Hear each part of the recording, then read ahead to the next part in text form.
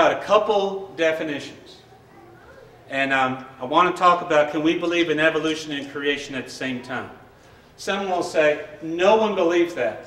Well, we sent an email out to all the superintendents in the state of Georgia, and we got one back. And it basically went like this.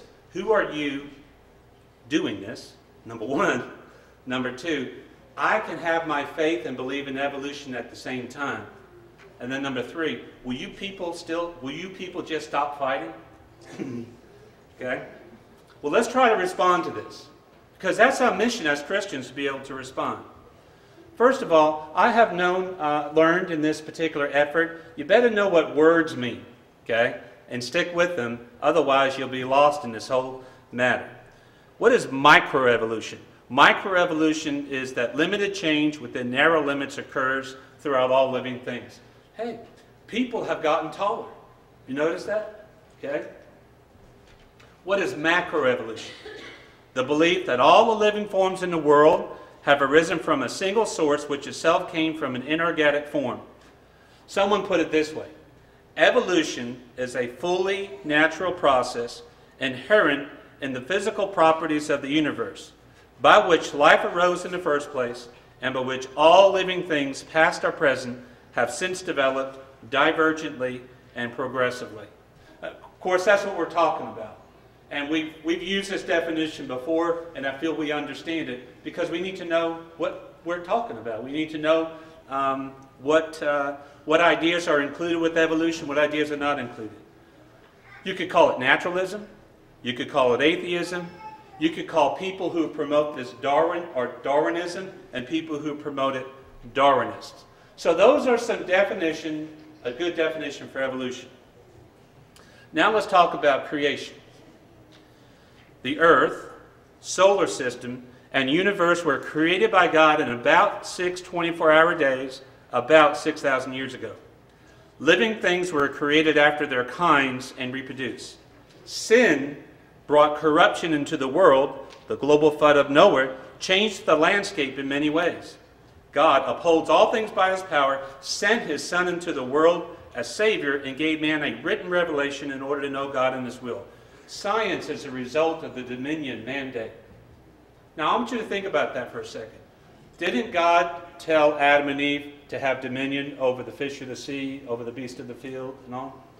So, God is saying, have dominion over my creation in a sense. And that's basically what science is. So we can call it the Christian worldview. Okay, so there's the two. Again, here's what this superintendent said. And look, I want you to know something. I'm not here to disparage any person that believes in evolution.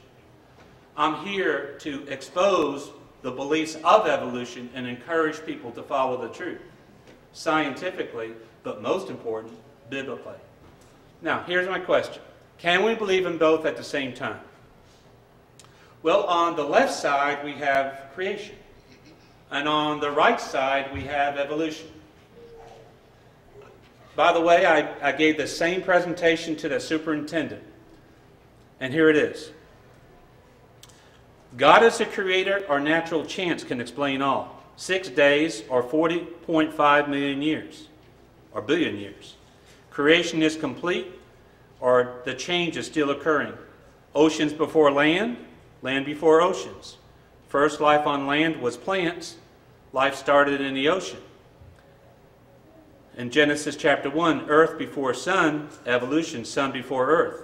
Trees before fishes, fishes before trees. Reptiles before birds, birds before reptiles. Whales before reptiles, reptiles before whales. Rain before man.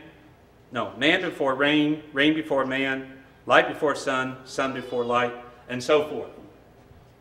Okay, there is one basic rule of logic. I'll use our brother Adam as an example. Adam cannot be sitting on that section and this section. He could be sitting on that section or that section, but Adam cannot be sitting in both sections at the same time. Let me ask you a question. Can you believe in creation and evolution at the same time?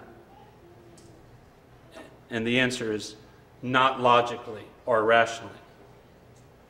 People have written books about this, and there's a good book right there. Okay, I want to take section and switch